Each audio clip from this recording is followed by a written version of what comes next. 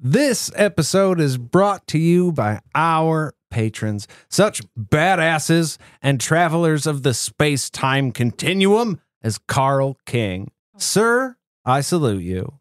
Wow. Yeah, Ken Pate, thank you so much. Sarah Gallagher, you have our gratitude.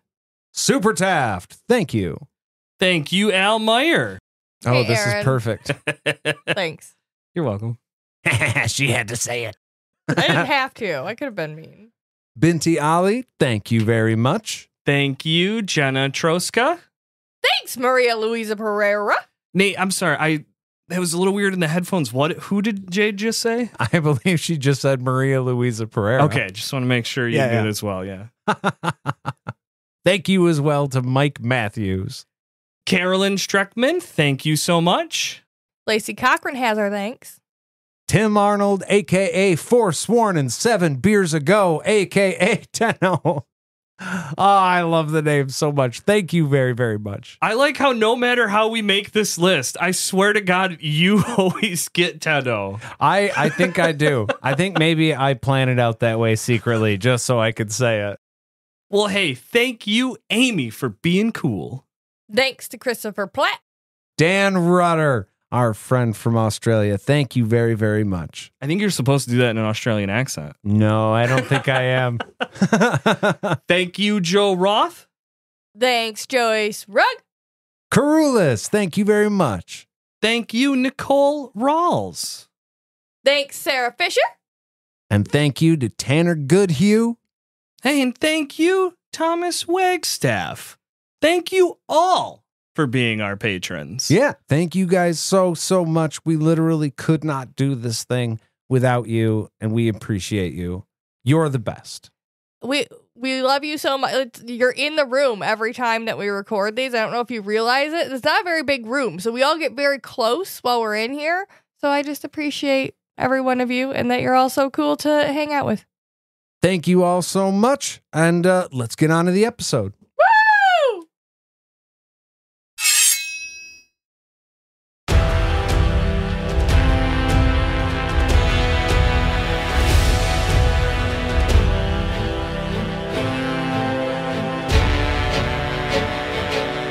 Hello, seekers, confessors, wizards, and sorceresses, and welcome to the Sword of Truth podcast, the chapter-by-chapter reread of the Sword of Truth series with a sassy craft brew on the side. I'm Nate, and I'm here with my 2 time-traveling companions, Jade and Aaron. Sassy. Hey. Hello. Hello. And today, in front of all of you people, I declare that we will be covering part 4 of Dead of Bones. Okay. It was weird now. It's going to sound really cool in post. I promise. The you people part? Yeah, that part. You people. For all of you listening along on Audible, this section of the book is going to be from 1 hour, 35 minutes to 2 hours and about 5 minutes. That'll get you there. Everything we're going to talk about today. I concur. I'll get you. That'll get you right there. That's the right spot, and that's where I like to be in. You Right know what in I the mean? pocket. Right in the pocket. I digress. You look like you had something to say. That's why I waited. My mama told me if you don't have nothing nice to say, don't say nothing at all. I have nothing nice to say to you people. All right. Seems like we have our beers, and we're all set to go. So let's hop right into this thing. Yeah, hey, I'm starting to come around, as always. I mean, we've always had pretty good service here. The green-eyed monster. Green-eyed beast. It's the green-eyed beast. It's not monster. beast. It's definitely not Just monster. got the nice bartender to like you. So, you know, let's just be real cool today and just try not upset anybody else. I'm cool every day. All right, let's go. When we last left, Mariska, the creepy what's-in-your-sack lady, snuck into Abby's room at the inn and threatened to kill her daughter if she doesn't get the first wizard to follow her to Coney Crossing the next morning. Yes. Which, you know, with a knife, too. She threatened her with a knife that she was going to kill her daughter, probably with the same knife. I would She assume. probably has more than one knife. They always do we talked about it in the last episode, so we don't have to go too deep into it here, but she did do the whole, and then I'm going to stab the person so that the other person sees the other person hurt, and then I'm going to kill that person. And it's just like that. You're not really going to do all that work. I don't think you're going to do it. That, and it's not original. Everyone does the I'm going to make you watch thing. It's bad guy monologuing. Find something new. He made me watch. I don't always got to do these remakes. So we arrive at the next morning. Abby is heading up to the keep with Delora and the Mother Confessor because the first wizard has agreed to see her. She's finally going to get her fucking meeting. This is a big deal. And starts the reader thinking that maybe he's not such a bad guy after all. He heard her plight and accepted.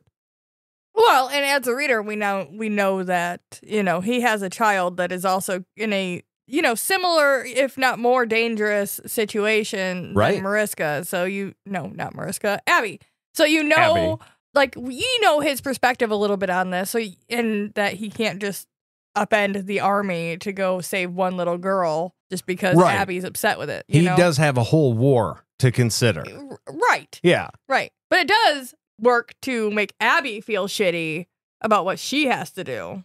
Well, it does say that, like, she feels bad, but then her actions don't always follow what we're being told she's feeling. Want to lay groundwork on that early. She's saving her kid. No, I know. Yeah, I know.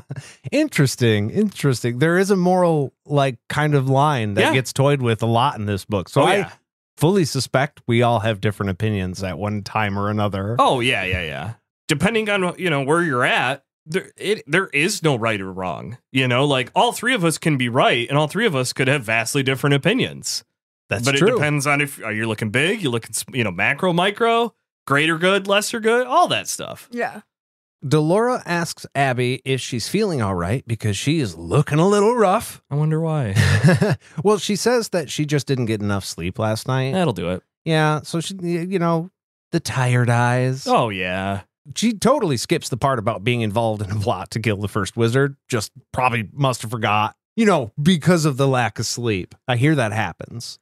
Yeah. Yeah, they say, like, if you're going to take a test, the worst thing you can do is stay up all night cramming. You're better off going to sleep. And then, you know, Abby tried to cram last night. That's why I have a horrible memory. Yeah, that's why. Well, as they walk, people fall silent.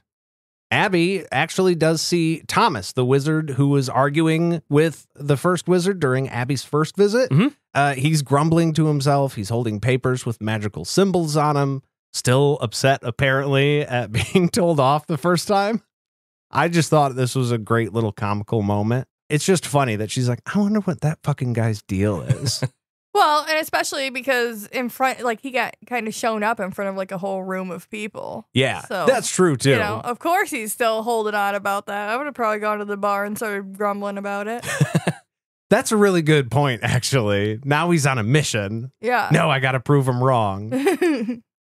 Well, near the end of the rampart, Delora knocks on a door and doesn't wait for a reply. She just goes in because he never hears her knock.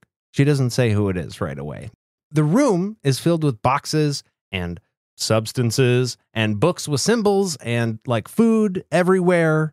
And we find that this is where Zedd lives. Yeah. It's his place. It's perfect, though, right? I mean, everything that's in the wizard space. Oh, yeah. Just, like, weird things everywhere, substances, you know, you probably shouldn't touch. It's Zedd, so obviously there's going to be food. Oh, most of those substances are food. Are just leftover food. Yeah.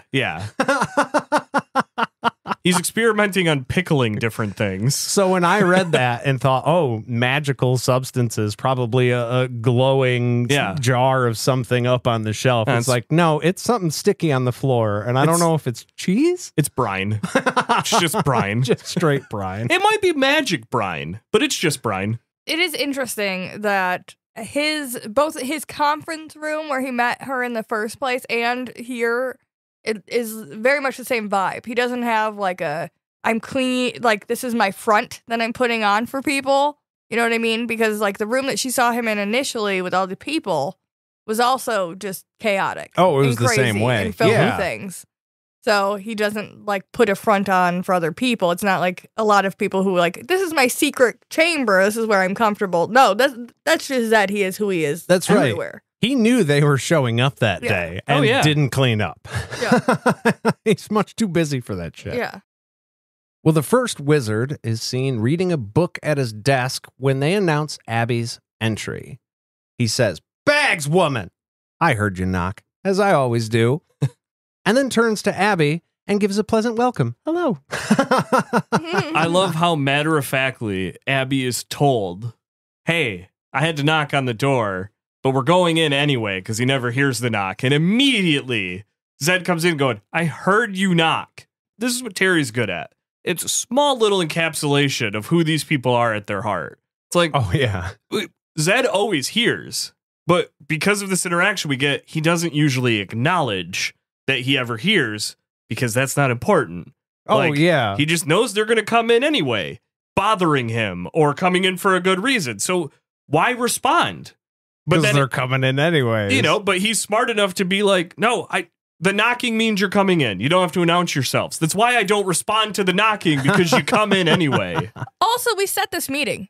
I knew it was Yeah. going to happen. Yeah, yeah. And Right, exactly. And You're I- my 9 o'clock. And I think there's like an undertone of like, we know that both the confessor and the sorceress came up to him last night after he got done talking to everybody else. And we were like, hey, you got to do this thing. And they probably, their relationship obviously is comfortable with each other. So they're probably like, I don't give a shit. You have to do it. Like they probably bullied him a little bit in a night, in a friendly way. Like, no, we think you need to do this. So he's giving it back a little bit. Mhm. Like, Oh, yeah. like, yeah, you guys are in charge. I fucking know. Okay. I'm That's doing why what he you didn't wanted clean to. up. Good point, too. Yeah. He just said, fuck it. You're coming in my mess this morning. Yeah. That's on you. I don't want you here. Exactly. You want you here. That's what I was going to say. Yeah. Is the comic version of this is where Zedd's just like, I just don't want you in. That's why I don't answer the door. But you just come in anyways. Yeah, you forced me to have this meeting. Yeah. God damn it. That was the vibe I was getting. Well, at the very least, she's nervous and is humble.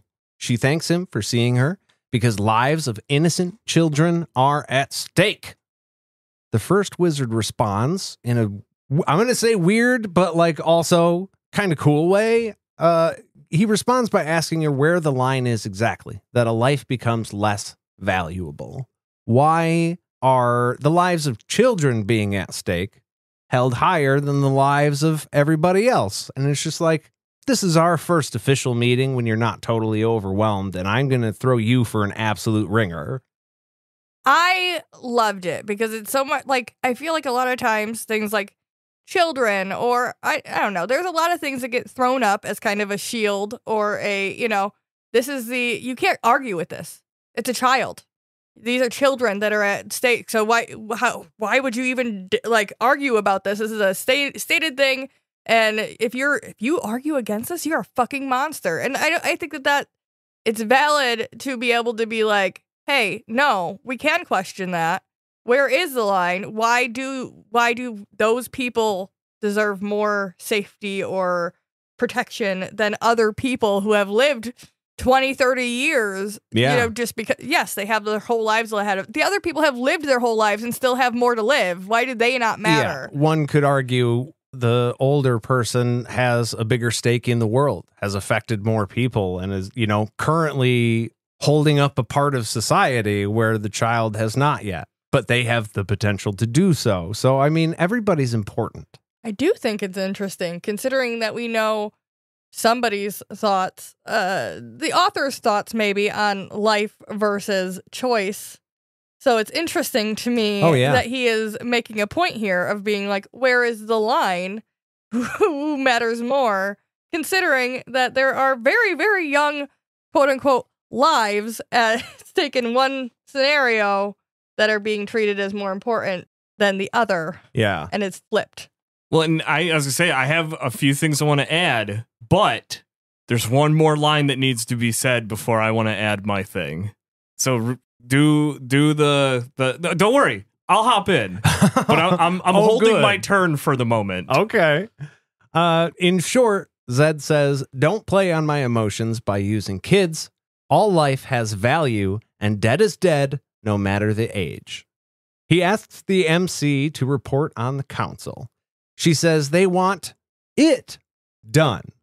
It being the crazy spell that will end the war. Which, like we said, we discussed, we believe is the whole unleashing the underworld. Yeah. Yes. Yeah. The first wizard says, apparently the council doesn't even care about kids as long as they're Daharan. Nobody cares because they don't have to do it. He does. That. All right. That right I am there. no longer holding my turn. This is why it's such a beautiful, kind of what you were saying, Jade. Like, this is something that it's like at surface level, your first thought is like, no, you can't argue against or where the line is, because the whole thing is like, if you're not with me, you're a monster. But then there's this extra part where it's like, all right, let's settle where the line is. Let's even have that debate and say 8 years old. And then you say no one under 8 should be killed. But then you go into it and be like, what about the kids of the bad guys? They're still under 8, so they're innocent, right? Yeah. Not going to kill them. Yeah. But now they're lumped in with the bad guys, and now there is no age line. You know, so it's like, it's such a fascinating, philosophical thing here. This could be a little bit of a downer, but just this morning, I was on my phone and I stumbled across a drone video footage of the crisis in the Middle East right now. Oh. And it was a drone shot of a Palestinian child being shot because he was trying to help another Palestinian child that had been shot. And it's just one of those things of like, yeah, they're on the opposite side of you, but like, what did those kids do? Yeah. They didn't do anything. Yeah. I'm sure they would fall under most people's age lines, but they're on the wrong side, so now they're bad. We discussed the powerful spell being maybe equivalent to a nuke. Like there is a lot of things that are very relatable, still, even though this book was written, 30 years ago? 20 years ago? Roughly 20, yeah. Yeah, and it's a great entry point into discussing bigger things because you don't realize you're discussing the bigger things. You just think you're talking about this fictional book series. Exactly. Yeah, it's great. That's one of the things I really enjoy about these books is they do make you think about bigger stuff, even when you don't realize it. It's interesting to me. And also, I think this would be another Sneaky Terry moment because this is one of the things that was in there that he was just like, hey, think about that for a minute. Yeah. And it's honestly another thing. We could do an entire episode just talking about this. 100%. This And one I question think that we right will. here. Where's the age line? That could be a whole hour. That could be a lecture series. Because really, I mean, I don't know that anybody's going to come out right on that, but it is just interesting to debate and think about those ideas for a little while. Mm-hmm. Okay, now I got to find my spot back. Zedd is talking about the fact that whatever this spell is, he's the one that they want to perform the action. And so they can kind of not think about what the end result, even though they may desire the end result. He's the one that's going to have to be the bringer, the wind of death, I guess we'll call it. And I think that's the second question, or maybe not question, but the second concept is that a lot of people can have a lot of big ideas about things when they aren't tied to it directly. Exactly. Either doing the thing themselves or having it done to them. You can say and think all these things and concept that you want, but when it's you that's having to do the thing or face those consequences, it's different. And so, I don't know, it adds a whole nother layer to it. Like, yes, we can all have your very strong, hot opinions, but if you were in that seat, you might make a different choice, whether you believe that to your core or not. I mean, that's what it comes down to. Zedd has to make the choice. Yeah. Yeah, we can have this discussion, and then the tough choice we have afterwards is what toppings we're getting on our pizza later. Zedd's having this discussion and then going to go do the thing. Yeah. Obviously, that's a very different situation to be in. Well, he stares at Abby profoundly a moment before he asks to see the bone. And Abby... Show me your bone. Abby says... Whip out your bone. I'm sorry. Continue.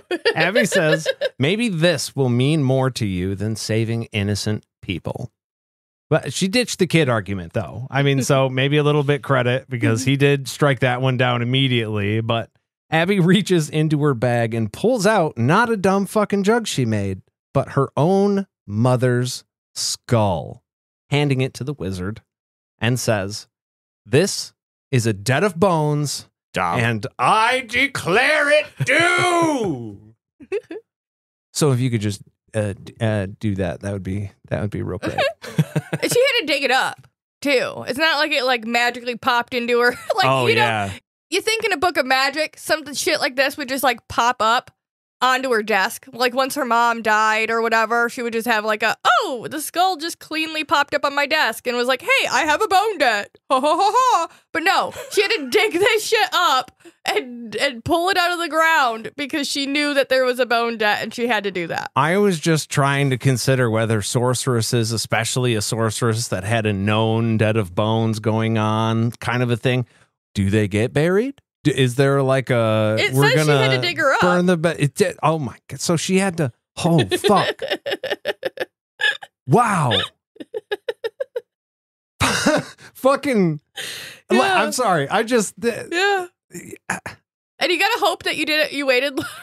You gotta hope you waited long enough, you know? So she doesn't even know this. Her mom just told her and then she died. But like in the back of her head, she's like, sorceresses are mysterious. They don't really always divulge all the information. So really, we're not even 100% sure if this debt of bones is actually active right now. Because it might have had something to do with her mom dying. You don't know. She didn't tell you. She told her that it passed on. To me, it seems like maybe we need to reset our way of thinking. And the only way I know how to do that, beer. Beer sounds good. Beer. Let's actually, you know discuss what? it over another beer. You know what? I think I'm going to get a mead today. Ooh, you want mead? I would love one. I know I just took the order, but can one of you go get it? No. Fuck. All right, I'll be back. We are going to take a quick break, and we'll be back right after this. Hey, Aaron, I think that this is a wonderful opportunity for you to try to improve the relationship between you and Maggie. I need you to ask her fucking nicely what kind of meat this is. Okay, I'll try. Okay. Excuse me, Maggie. What kind of mead is this that you've given us? Please. This mead's from Adesanya Meadery, okay? I gave you the bottle. Just read off the bottle. Thanks, Maggie. Is this what you wanted? Yeah. You know what? Maggie. You know what? I'd say progress. I'd say Okay. Well, I feel better. That minimal amount of progress. Progress. We've got the meat, I guess. This bottle says, that is very tiny writing, you need glasses. You want me to read it? Some of us remember growing up on a particular variety box of instant breakfast deliciousness. For those of you that don't, this is our take on that bit of nostalgia. Share, sip, and enjoy. By the way, this bad boy clocks in at 14%. So, buddy, Maggie didn't say the name of it. Oh, this is raspberry and chocolate old school breakfast from Adesanya Meadery. This smells real good. Instant deliciousness. You want to know something funny? The instant breakfast that I think that they are referring to, my dad would give that to us when we didn't feel good and we couldn't eat a lot of food. It was like the instant breakfast stuff. And so I didn't like them. And I think I have blocked out the flavor profile of those in my brain because I only got them when I was like sick. It comes on strong. I'm not going to lie. Yeah. Very strong. In the first 1.5 seconds, I was ready to give this a 3. However, that settles nicely. Yeah. I really enjoy the long aftertaste that comes in. And I feels like maybe I'm saying it like I don't enjoy it, but I really do. It's weird because the first hit of the flavor, I'm not a big fan of. But the aftertaste, the thing that lasts a lot longer, that's great. It's like it needs to settle. Yeah. I don't know. Maybe we waited too long to drink this interesting. bottle or something. But like, man, it's good. This is what they're talking about, I'm pretty sure. The Carnation Instant Breakfast, I still have those for breakfast today. Yeah. I literally had one this morning. We only got them when we were like sick. Oh, fascinating. So what do you guys think? I think I'm going to give it 6 Pop-Tarts. 6 Pop-Tarts. I think that even though the after effect lasts for like 5 seconds, I think that first 1.5, I'm conflicted what to take a second sip, even though I know I'm going to like it eventually. I'm going to be honest with you now. I'm not really digging the smell. I think I'm going to give this one a 5. I think it's very good when it tastes good, but there is something in there that I'm not digging. And so I think it might balance each other out. Middle of the road 5. It's fine. I think a lot of meads have this the sour that hits you really hard. Almost like a tart bite. Right. And you have to either like that or take that into account when drinking it. So I think I'm going to give it like a 7 probably. Okay. Because when it's in my mouth, it's a strange experience that we're on. When I swallow it, I'm happy. I know I don't really hate it that much. I think I just need to drink more meads. And hey, we're here in the Midlands, so I'm going to my tongue will attune. It'll be great. That's right. We're probably not going to be able to find this anywhere else. Yeah. Except maybe Granville, Michigan. Whatever. All right. Well, why don't we get back to the book? Let's go. Ching! And we are back. And we're actually back to the front cover of the book. Yeah, this is the thing. Yeah, I'm pretty sure this is the scene, because Zedd actually has the skull in his hand and is considering it. And there's a woman there, too. What it doesn't really show, at least I didn't think in the art, was that Zedd, the first wizard, excuse me, we don't know him as Zedd quite yet. We know his name is Zedd. We know this is who it is. I've been trying to just say first wizard until they were actually introduced. Yeah, we know that this is Zedekiss Zulzarander, the first wizard. He's never been addressed as we know him as just Zedd yet. Yeah. I don't think. Maybe Thomas has. I don't know. It's kind of like she's meeting a president. Like you try to use some, I guess, formality. Maybe not. I don't really know. Or at least like somebody of importance.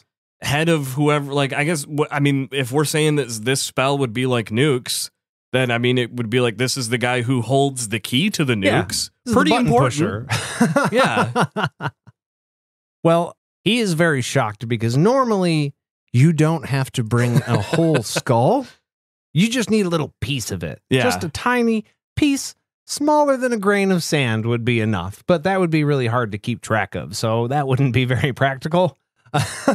Sax famously not great at holding tiny particle-like things. And after our last discussion, just before we went to break, the whole thing about having to actually dig up her mom and like do the whole thing, what would be the easiest?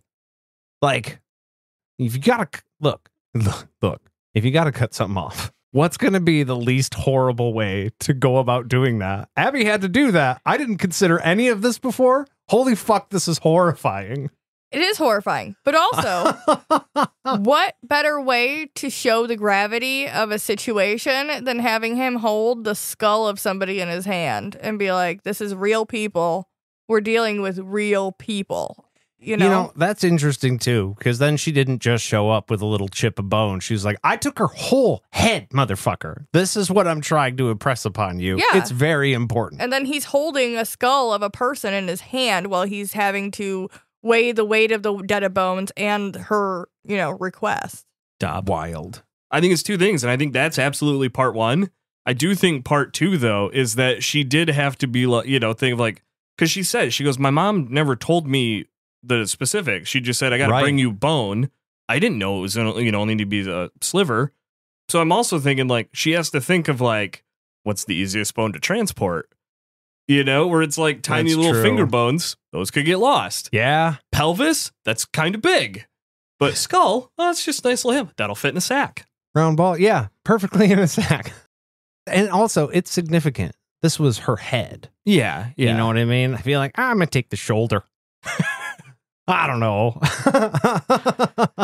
Kneecap. Kneecap is also a nice little handful. Yeah, there you go. That would have been nice. Big enough to not just lose. But I think that's where the first part of, hey, no, I'm picking the head. This is a person. This is not a That's kneecap. Right. A this reminder that it was a human being. Yeah. This is almost a face. Yeah. Yeah. You could still look into their eyes, technically. Exactly. Even if it's a skull, which does make it real. I agree with that. It would add some significance for me, I think. Mm-hmm. And you can also puppet it. Or whatever. Could you imagine if Zedd was like, hey, House, what's up? Oh, blah, blah, blah, blah, blah. Oh, that's funny. And just in front of Abby. And she's like, the fuck are you doing? He's like, oh, this is how wizards do things. Hey, I have to imagine. We looked at the map. You got a dead boat? Yeah, I do. If where we think Coney Crossing is where it is, and Aidendrill is where it is, that's a long trip. It doesn't sound like Abby has a lot of money. She's got to pay for travel somehow. And I'm thinking she went tavern to tavern doing a quote-unquote 2-woman show of her and her mother. Wow. That's the origin of, like, that's the Jeff Dunham story, right? Yeah. That's where Jeff got it. Oh, that's disgusting, you gross, sick fuck. That's her mom. That's her mom. And if there's one thing I respect, it's people's moms. Well, beneath the first wizard's fingers, the bone starts to glow. This is the test. He confirms that, yes, it is a debt of bones, bound by the magic invoked until it's paid. And Abby is like, ha! I told you! But the first wizard says, no, it doesn't have to be paid right now. But Abby declares that it does. Yeah, motherfucker. Like, I don't want to keep dragging this on. And also, my child is in debt. And also, I might not have a descendant for it to pass down to. So this is my one chance to cash in. Yeah. Give me my prize. But then, you know, the flip side to that is now she's raised her voice and made a demand of the first wizard. And then she prepares to die for running her mouth to said first wizard. But luckily, the mother confessor is there and just cools everybody down and it moves the conversation along by asking what else he knows about the test.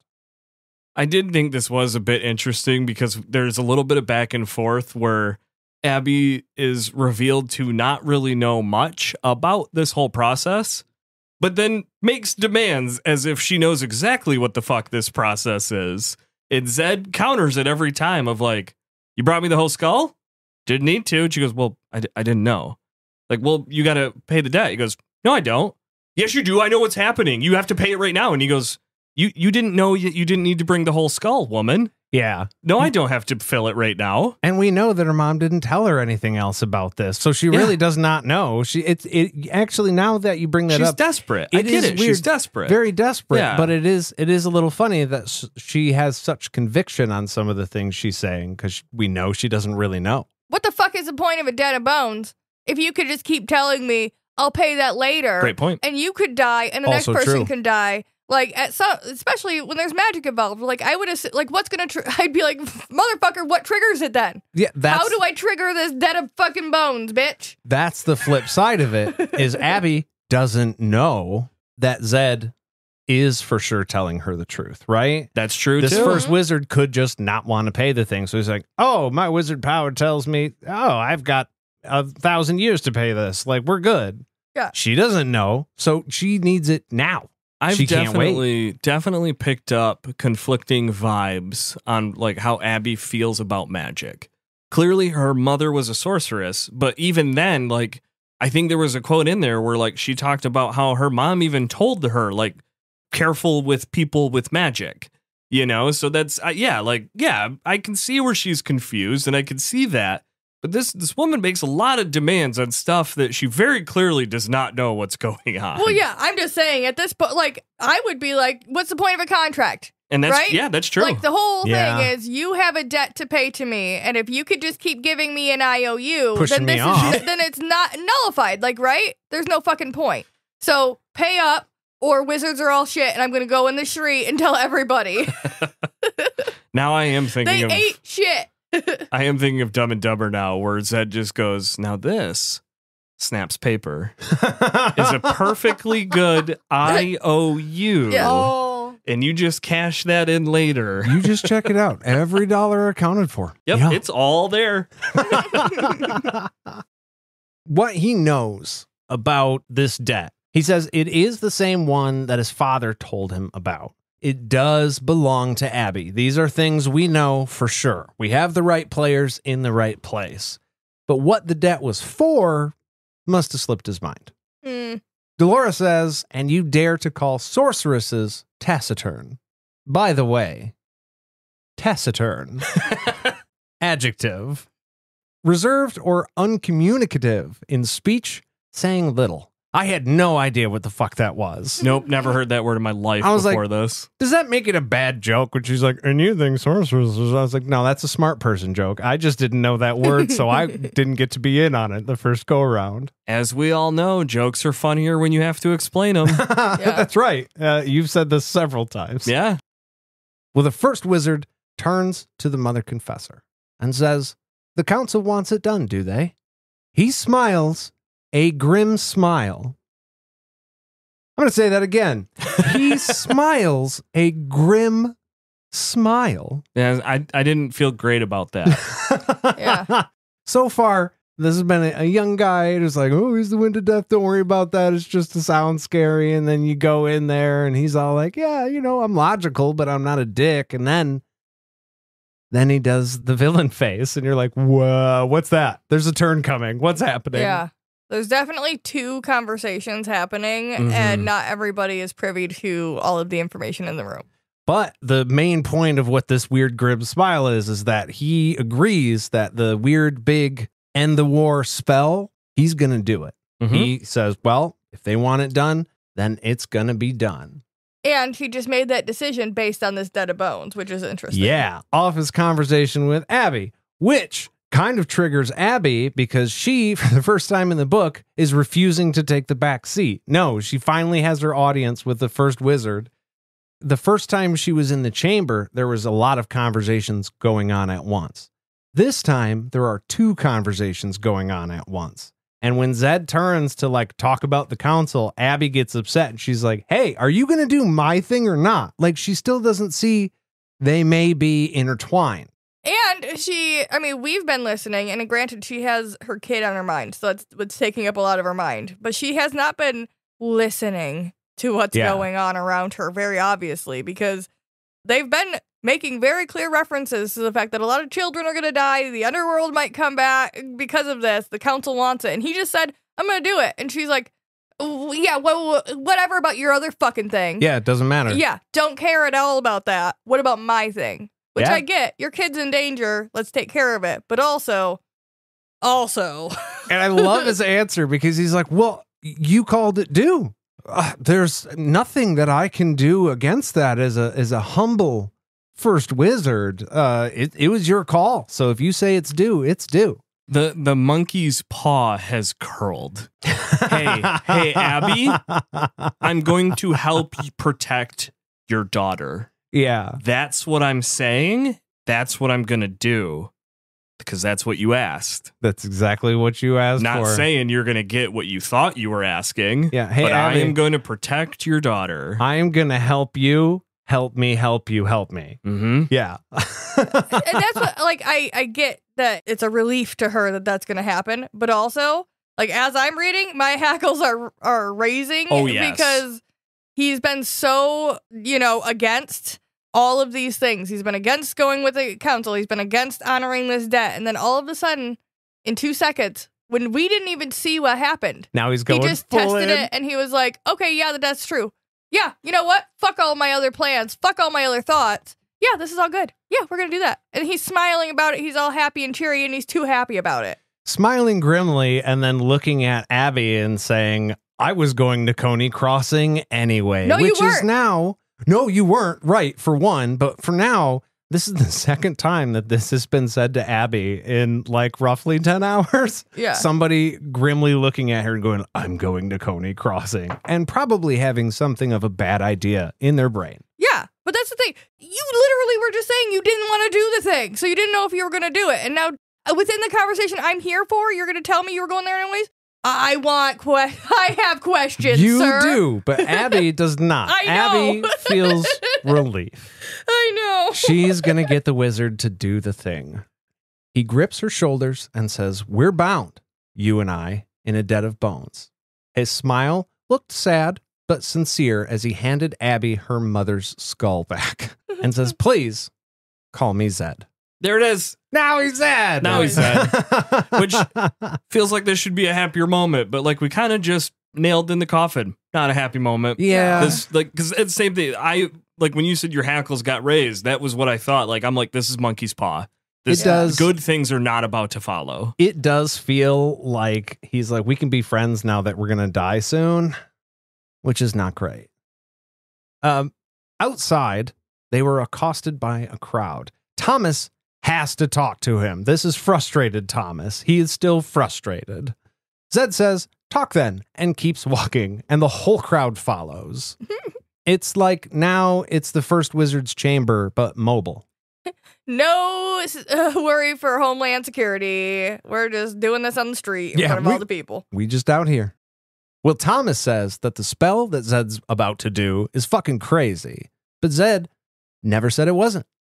Thomas says you can't do this, but Zedd says the council is making him. And also, Thomas was kind of saying that I want to see if you can do the spell. Like, can you do the spell? I'm here on behalf of the council. At least that's what it felt like to me earlier, you know? Yeah. And as soon as Zedd showed that he could, all of a sudden now Tom's like, wait, no, hold on, bud. Now the council wants Do to not do it, do and it. now he's going, holy shit, Yeah. no, there's a whole lot bad with this. It's like, I think it's one of those things where like, this is Terry foreshadowing. This is going to be similar to Abby. It's my prediction is Zedd's going to start doing what he said. And then she's going to go, wait, not like this though. Hold on.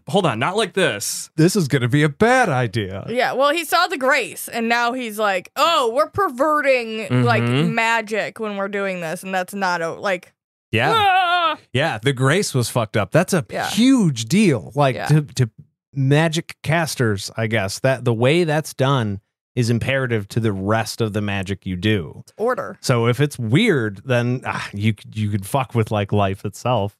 Thomas says, no, Zedd, you can't fucking do this. It makes intense heat. It's probably going to kill you or literally everybody else. And Zedd comes back with the best fucking, he's like, oh, you think casting a light spell that will rip the fabric of the world of life might cause an instability in the web field?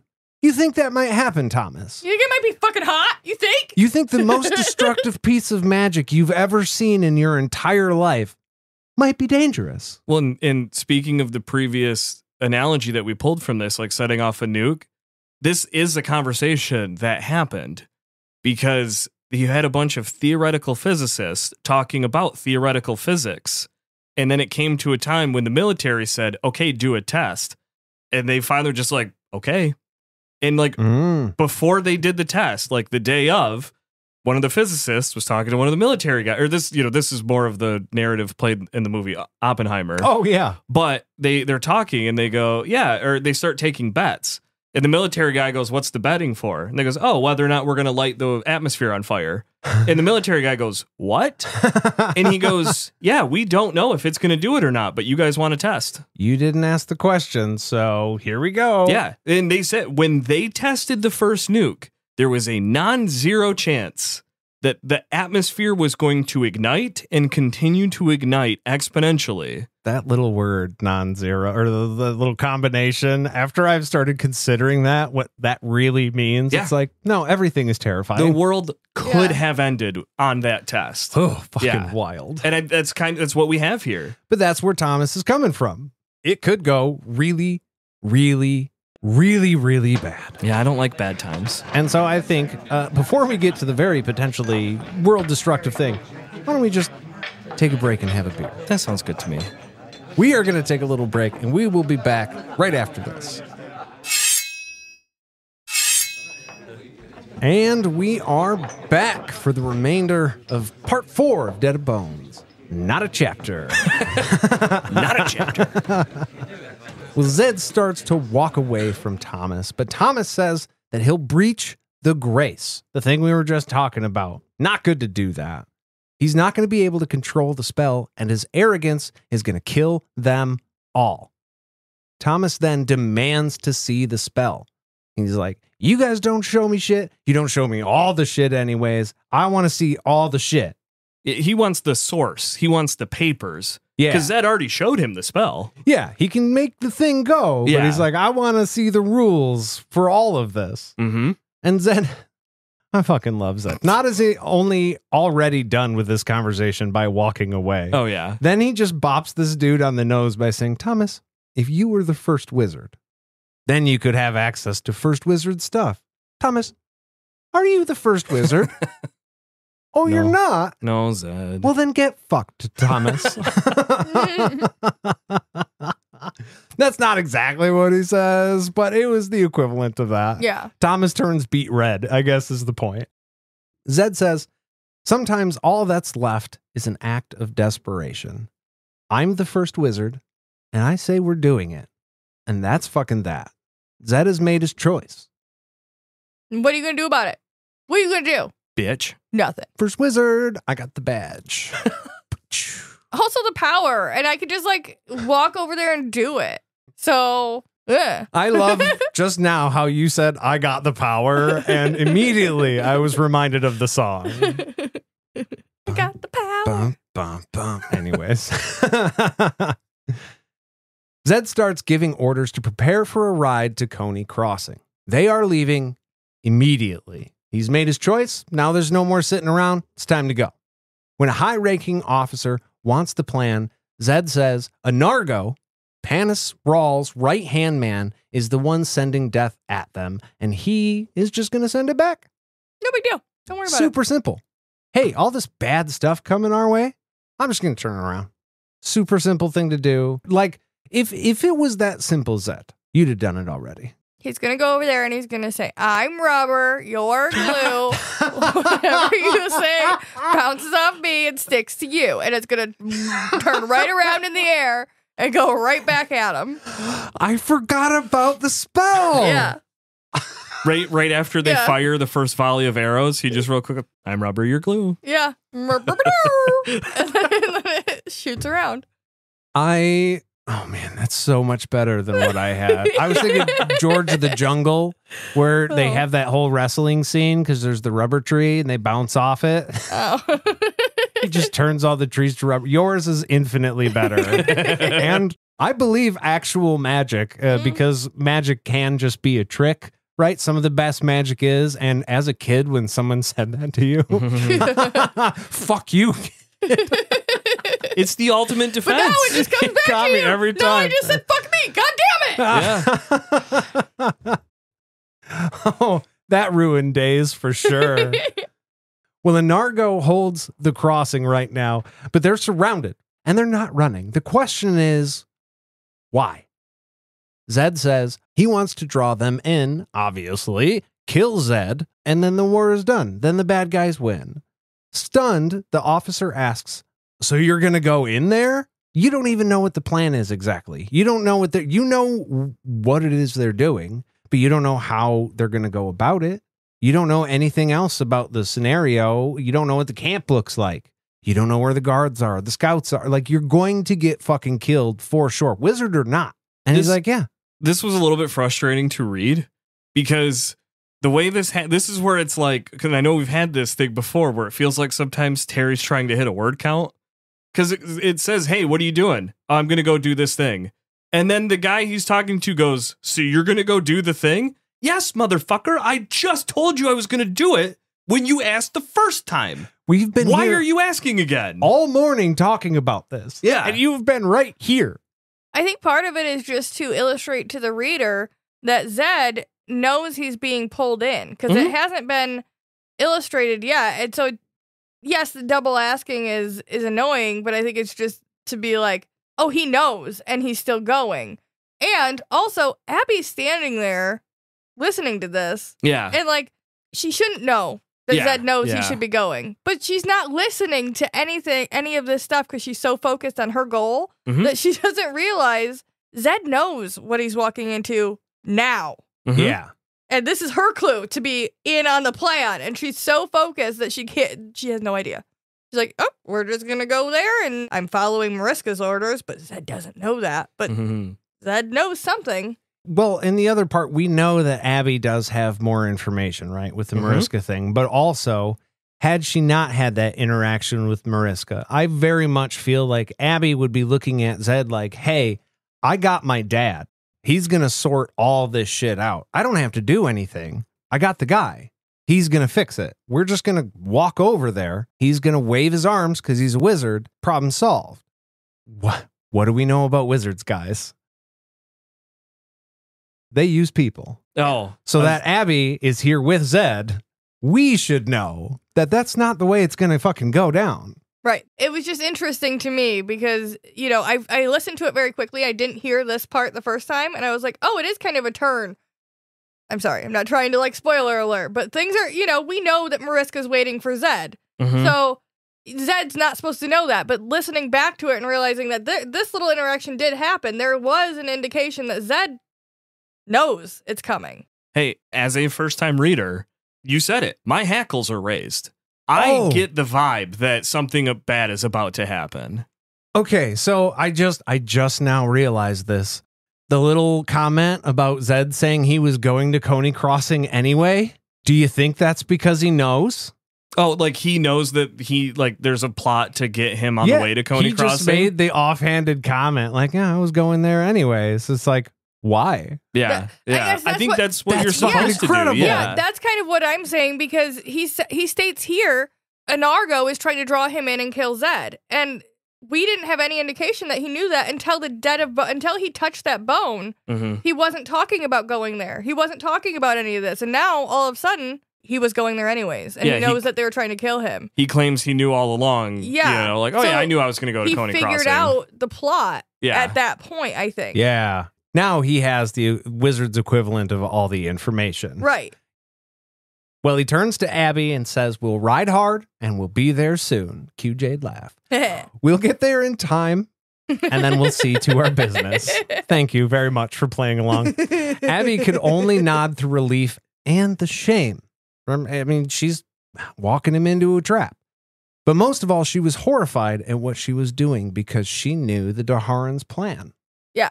So the complication here is that Abby is bringing the guy to help her daughter and also bringing the guy to help her daughter into a trap. So it really just depends which fucking trap springs first on whether or not your daughter gets saved. Congratulations. You've gone from 100% death to 50-50 at best. And if you just done the one thing, it'd probably be better than that. I think that's kind of what I'm saying. Like, at this point, she's kind of underestimating Zedd's knowledge. Like, she's not paying attention to what's happening around her because she thinks Zedd is going in here on the back foot. But from what we can see, he's not. We suspect he may have an idea about the plan, not through anything he said or really, I mean, through something he said, but it was just an offhanded comment. So there's really no knowing quite yet. Right. Well, they start making their way to Coney Crossing, and then this really cool thing happens. There's a line in the book, and then they just get to Coney Crossing. Yeah. We spoke about this before we started recording, because I told Nate that I thought I had a technical error with the Kindle version of this book, because I was like, I am missing pages because we talked about leaving and then we arrived. That's never happened before. Zedd just found a waypoint. Yeah, he found a waypoint. You know what it is? We've been conditioned by Fast all travel. of these sort of truth books. Yeah. It's like, that's going to take weeks. And the reason that matters is because those weeks are going to be represented in chapters. Now we're just like, all right, we got to go to the place, and we jump to the place. We're like, whoa, that happened way too fast. What the fuck? What was all the stuff in between? We got to know. Now you're thinking with portals. Well, I think part of it is we normally get interaction between our characters or something happens on the travel. And obviously this was a mundane thing, but it does lead you to, I mean, it doesn't because it pulls you through so fast. But if here, discussing it, pulling it apart, you're like, what did they do in camp? What did they talk about? Like, I would love to know what kind of, do they just go to bed every night and while they're walking, they're just not fucking chatting at all? There's no backstory? They're not like pouring into each other's lives or talking about the trees? What the fuck? Sorry, everybody maintains silence and state of mood until we get to the place we're going. Stay angry. And I don't think it ever is explicitly stated how long it's going to take, but I'm assuming more than one day. Oh, yeah. Like, I would imagine. At least small talk would have happened. Yeah. They reached Coney Crossing. Apparently, nothing happened the whole way. Nope, there were no talks. Nothing bad happened. 3 out of 5 wouldn't change a thing. Exactly. No portals on the walkway. But when they get to Coney Crossing, something is wrong. Everything and everyone is gone. Everything that could be eaten had been taken. Saddest part. There, by the way, no food either. You are not getting dinner tonight. Family by the members way. gone, pets gone, livestock gone. Bummer, but But is the fridge full? It's not. Now it's a tragedy. and her house had been left totally bare. Dicks. And again, no fridge in the house. They didn't have them back then, I'm assuming, but no like salted meat or anything in a storage box. what I meant. Well, she heard everything happen from the cellar, and she didn't come upstairs so that she could go for help in case she wasn't found, right? When the house was sacked and everything, she had been here when it happened. Fucking crazy. Wait, she was in the room when it happened? The room when it happened. In the room when it happened? Yeah, sometimes that's all people want. Is to be in the room when it happened? To be in the room when it happened. It seems like it might have been cowardice. I mean, people are giving her eyes. You were hiding in the basement while your family was captured and taken away. Yeah. Well, I do think that spoiler alert for 10 seconds from now, Zedd's questioning is definitely accusatory, but then, yeah, right at the end, he goes, yeah, that was wise. It was logical. Yeah, you did the right kept thing. yourself safe. Which that brought me back to the whole where do you draw the age line thing. He's asking accusatory questions on purpose. He's not trying to judge, or he wants to know the thought process. He doesn't actually care about your answer. Like, he wants the thought process behind it. And on top of all that, it must have been very difficult to do while she listened to her family be brutalized and like literally taken away. It just, okay, Jade, you've watched Lion King, you know, when Simba is like, Papa, Rude. and he's, it's that emotion. You're listening to your baby be taken from your house. Yeah. It's the difficult part of it is that, in your adrenaline and in your brain, you feel like you could be a badass and kill everything if you needed to. But when, could you actually, is it better to try and put yourself at risk and stop the thing from happening? Or, in my case, I like to think I have a badass and I could, hurt somebody real bad. Actuality, probably not.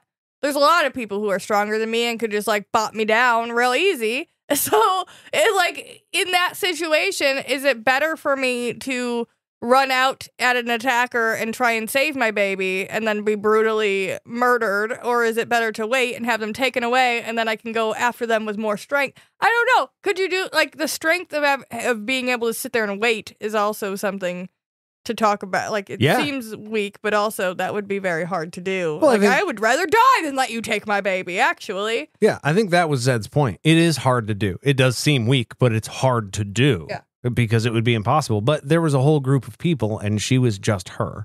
There's no way she would have survived had she gone out there. Yeah. It would have been certain death for sure. And she chose not to do that. Zedd does have a mind for the logical decisions, no matter how it looks. And I think we can all appreciate that about him. Yeah. She says they took everyone else into town, right? So it wasn't just like they kicked open the door to her house only. It was the whole town. And they took everybody else across the river. The enemy camp is set up in the hills just beyond. I don't know why Abby would know that.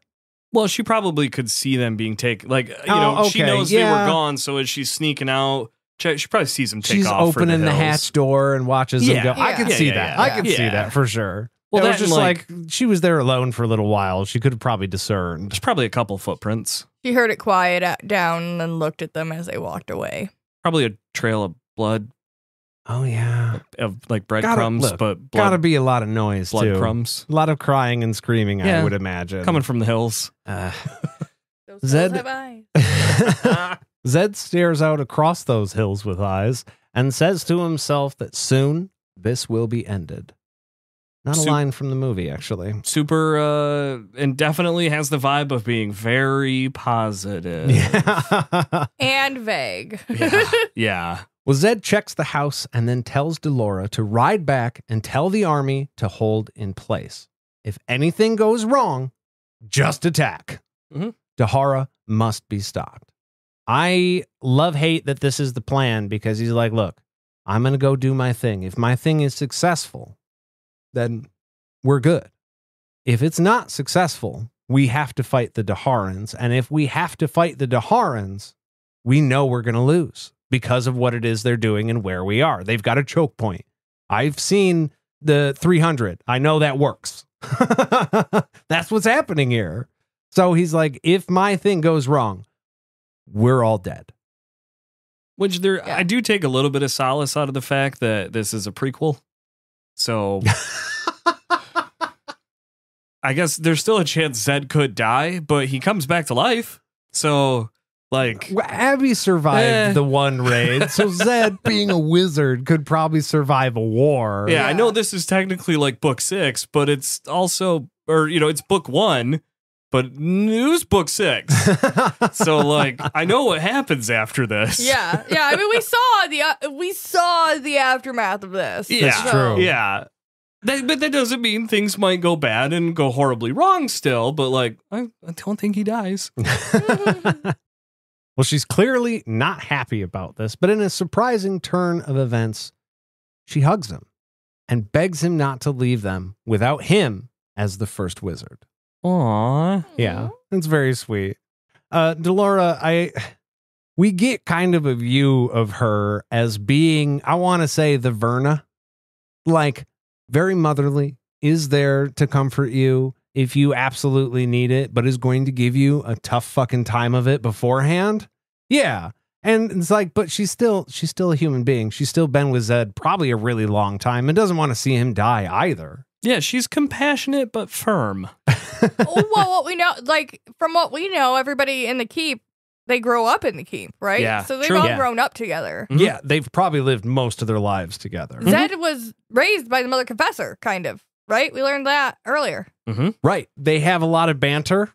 And so this, I love how it ties back into Thomas. And he's like, and leave you with Thomas as the first wizard? Absolutely fucking not. No. You hear that guy? Love sassy Zedd. Well, the dust from Delora's horse fades away into the horizon as Abby and Zedd head down towards the river. On And the that- road again. Yeah, they literally are. Hey, thank you.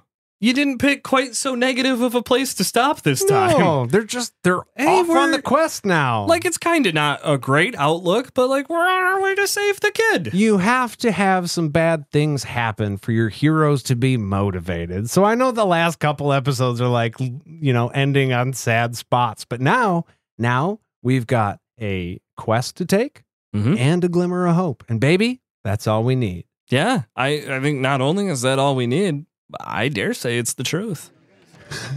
Not only is this an audio medium where we couldn't see you physically drop the bombs, it is an audio medium. And so you did so silently and there was nothing to hear.